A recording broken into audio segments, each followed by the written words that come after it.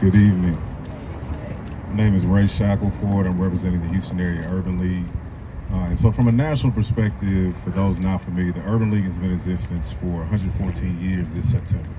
The second oldest civil rights organization. As far as Houston is concerned, we've been in existence since June 1968. And our mission is simple. It's to empower Black people and other marginalized groups when it comes to economic self-reliance, parity, power, and civil rights. So when you look at voting, that's the foundation for that. It's connected to all the work that we do as a direct service organization in addition to the advocacy work. So when you look at education and youth development, what are the things that we're doing to better our students and make sure they have the resources they need so they can go on to be successful people? That's tied to voting.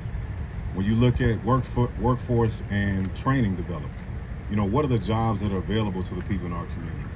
How are we getting them the skills they need, not just for the jobs today, but for the jobs tomorrow? That's tied to voting. When you think about economic development and entrepreneurship, our business owners, how do we make sure they get equitable access to contracts, whether that's women or minorities? That's tied to voting.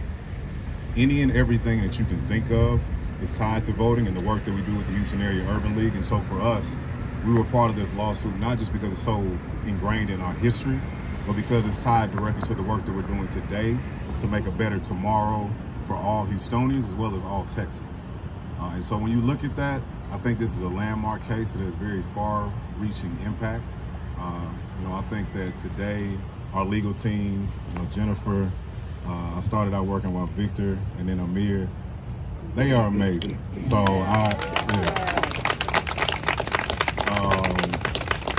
literally, they are extended family. I don't know if they want to keep us, but they can't get rid of us.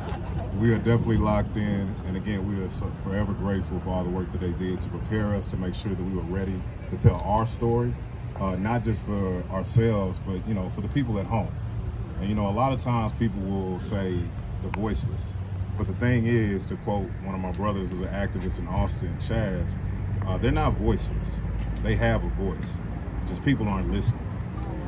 And so we're able to take off work. We're blessed in that perspective, or to do this for a living, to where we can be here and speak up for those individuals. And so I'm grateful for that opportunity, and we're looking forward to a successful decision in our favor and for the people that we serve.